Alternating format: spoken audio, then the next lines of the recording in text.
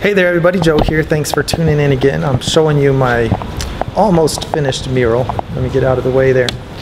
And you know, I still want to work on the water.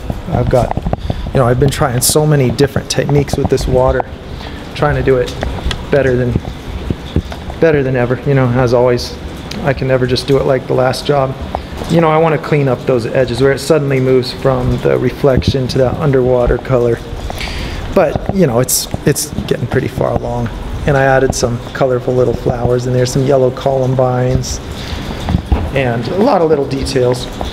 And I thought it'd be fun to talk about real quick. I'm getting rained out on the job here. There's rain falling. I got to go home, but it was fun doing this. You know, I was really focusing on the faces of the waves rather than the typical back side of the waves where the reflection is.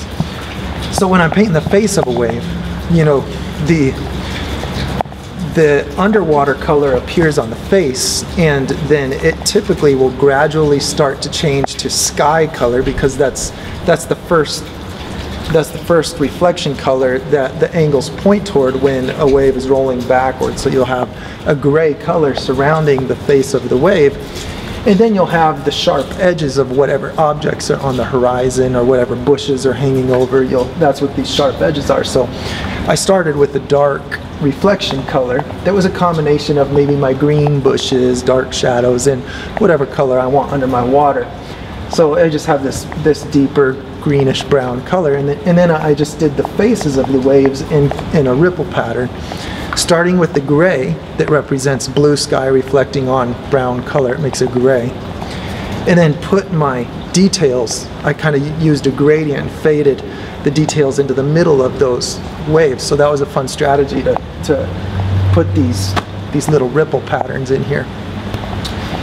And you know, then I think this mural, it was fun to put different kinds of lighting in it. It's a big mural, and it has a good feel to it with all the different lighting effects. You know, there's two different kinds of light and shadow that, you know, I think are worth talking about. And there's soft shadows, you know, where you just have kind of blurry edges between the light and the shadow. And I try to include both in paintings because it's, you know, it's real interesting to look at that way. So in here I start with the soft shadows.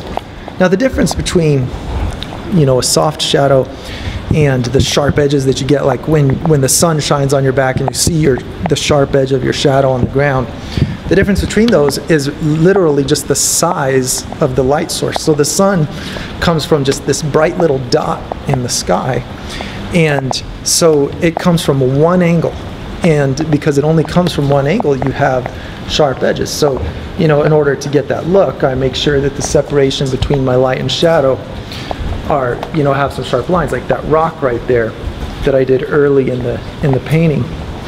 You know, you can see I have that sharp line, but then there's still light and shadow in the dark area.